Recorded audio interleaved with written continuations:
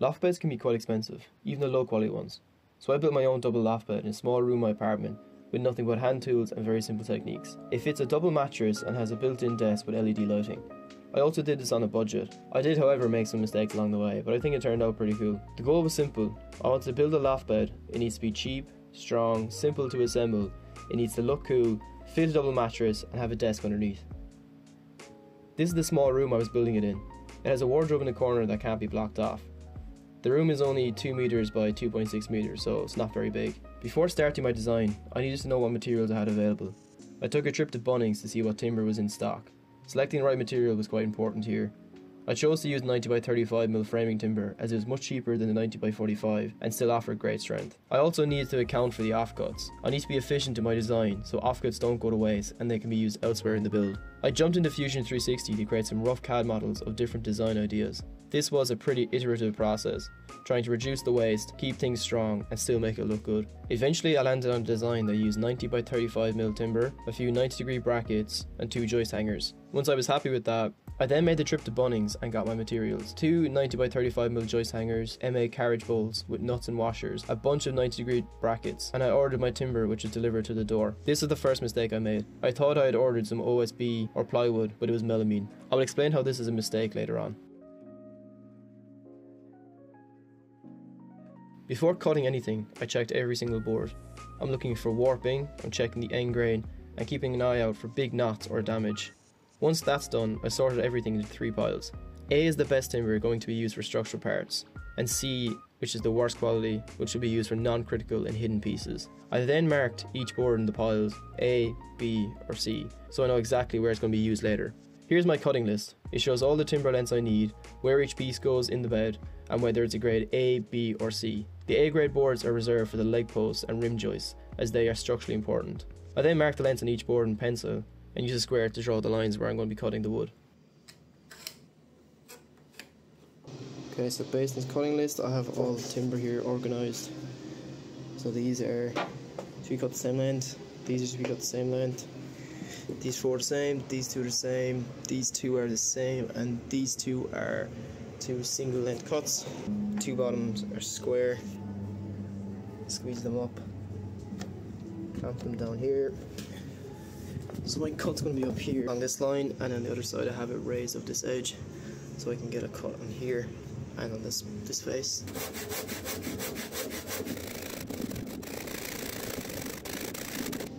Not terrible. At least they're consistent. This time I'm going to try clamping 2 pieces of wood with the kerf of the blade on the line I need to cut. This will hopefully keep my blade from straying. So let's see how that goes. I end up cutting the rest of the timber on my balcony.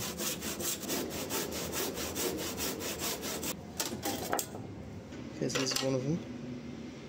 So that looks pretty good.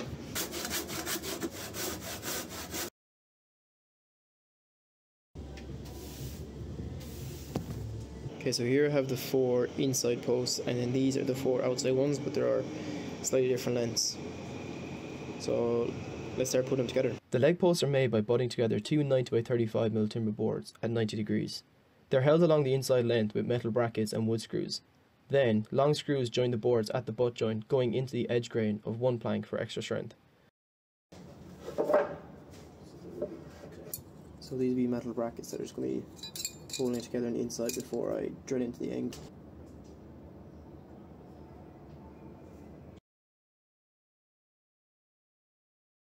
I used a piece of tape to mark the depth of the drill bit so I didn't burst out the other side. I then drilled pilot holes for all the screws. I used a square bit drive for all the screws in this build, as the heads don't strip as easily.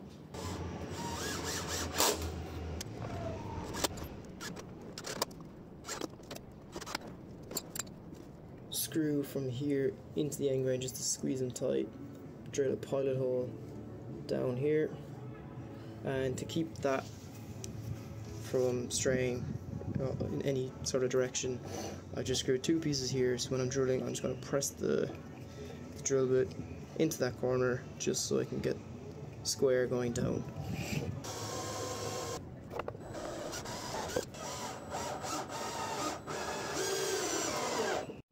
So that's gone in perfectly flush, hasn't poked through, hasn't cracked the wood, hasn't hit any of those screws. And let's just see now if there's any gap after releasing clamping pressure. Nope. I did the same thing for the other 4 legs, which is just a lot of drilling and screwing.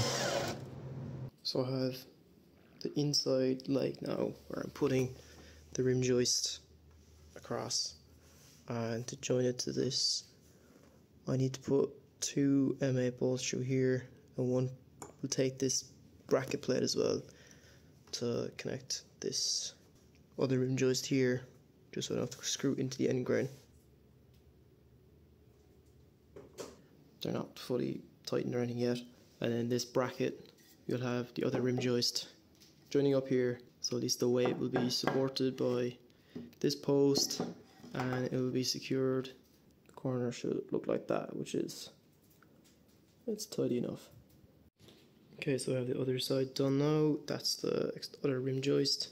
So this will be the back of the bed, and then this is the brace, which will be up about desk height, so 750mm or so. Same on this side here. Here I made sure the bracing was perfectly level.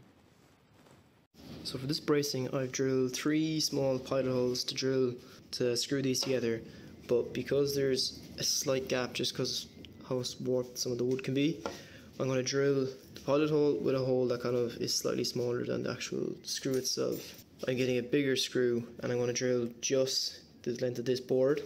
That will allow threads to spin inside here, and that will squeeze these boards together.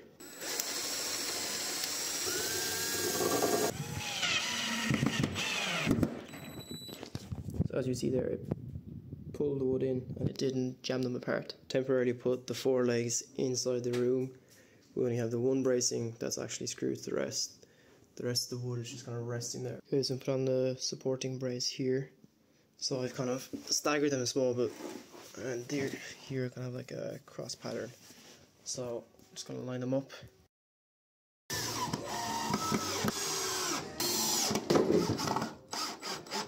Step is putting up our joist in the middle here, and I'm going to be using these joist hangers to hang that 90 by 35mm on either side. You can see that there's little hooks here. So what you can do is you can line up your joist hanger. So now it should be about here. Get yourself a hammer.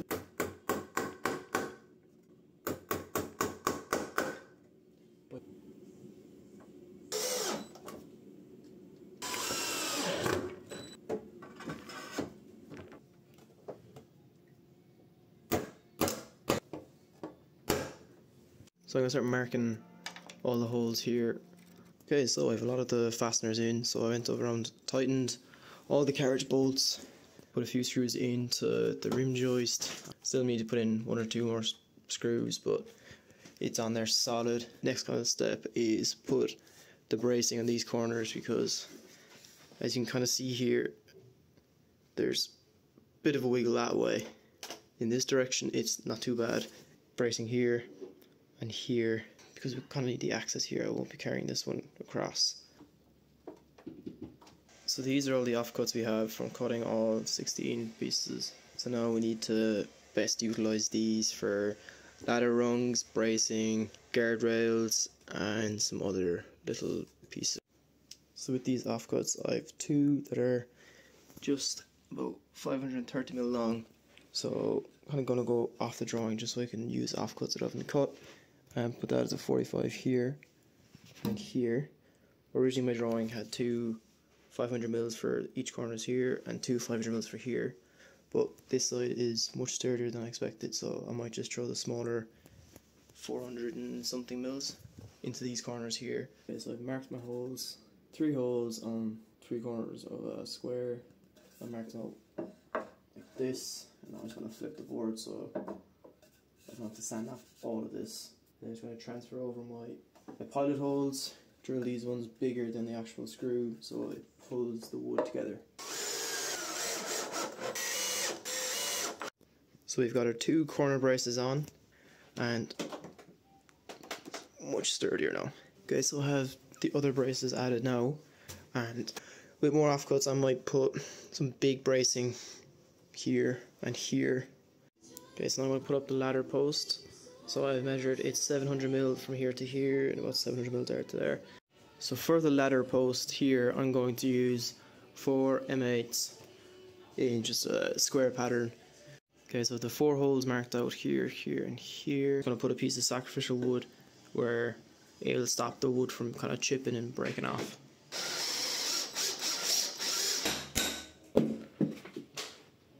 Okay, not too bad. Okay, so I finished off drilling the holes for the ladder rungs here.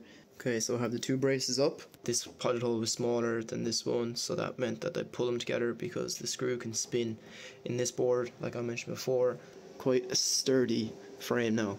The next step here is putting the guardrail up here. So I'm just going to put 1 block in the middle, bolt it on with 4 carriage bolts in the middle, and then put 2 boards behind it so it looks like it's 1 flush board.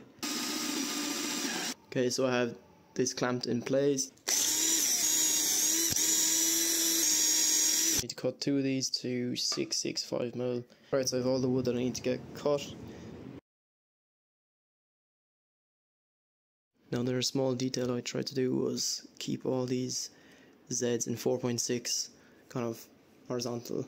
Okay, so I've run into a small dilemma. I need to screw 2 35mm boards together. Now all I've got left is some 35 or 30mm screws. What I'm going to have to do here is maybe on the inside board. So if this is the post, I might just drill a bigger hole until it gets somewhere there, just so I can bite into this board and this board. It doesn't actually need to be that strong, it just needs to be in place. Okay, so to decide how high I'm going to put the guardrail, I'm going to be using this to actually climb up. Like I'm going to be putting a hand here and probably a hand here. So I'm just going to climb up. So I need to make sure the board has enough room for my fingers above it. I have 50mm kind of clearance here. So what I did is I got one of these drill bits here, so it's a 12mm, and I drilled in up until the point of the tape, just so we're not all the way to the other side. That's firmly in place now on all sides there. Okay, so we have almost everything together except for the slats. And this is all the wood we have left over at the end of it, which I might use some of them for table legs because I think it'd be nice to put a table across here. Is just start sanding everything. Right, so I need to cut these sheets of melamine. I originally had thought I'd ordered some like plywood, but this is basically just chipboard, so we'll see how it feels like structurally, because the way it's going to be distributed over like a lot of slats, but if you just sit on one of them, I don't want it to break. So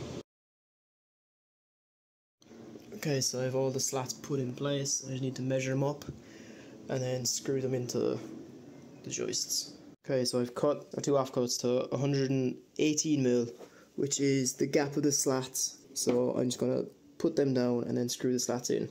Okay, so I've put in 1 75mm screw down the center, put in 1 down here, and that seems very sturdy. So I have that one here, put that one there. Okay, so I'm after kind of sanding most of the corners that have like pencil marks and stuff like that. So now I'm just going to get a damp cloth and just go around and try to get all the dust off.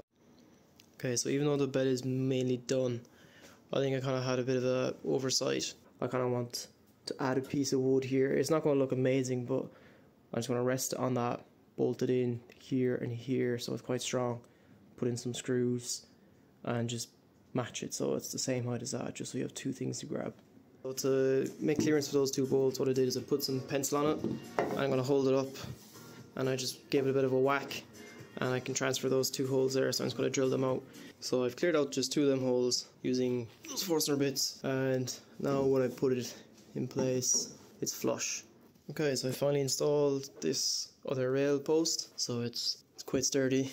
2 bolts, drilled the wrong hole, so I'm going to add an LED strip along the inside of the bed frame. So I have an LED strip here, and what I have is, I think it's a 10mm plasterboard kind of little trim, literally just simple USB LED strip. I'm going to run it up behind, and I'm going to actually drill out this hole so I can put the LED strip through it. Okay, so I've added in the LED strip now, so it's running up the back of this post. It's coming through, and it's running inside that little plastic thing, so I think it looks pretty cool. So here we have just a double mattress from IKEA. And there we have the mattress up on top of the bed. It still needs like 2 or 3 days to actually fully inflate. So here we have the finished product.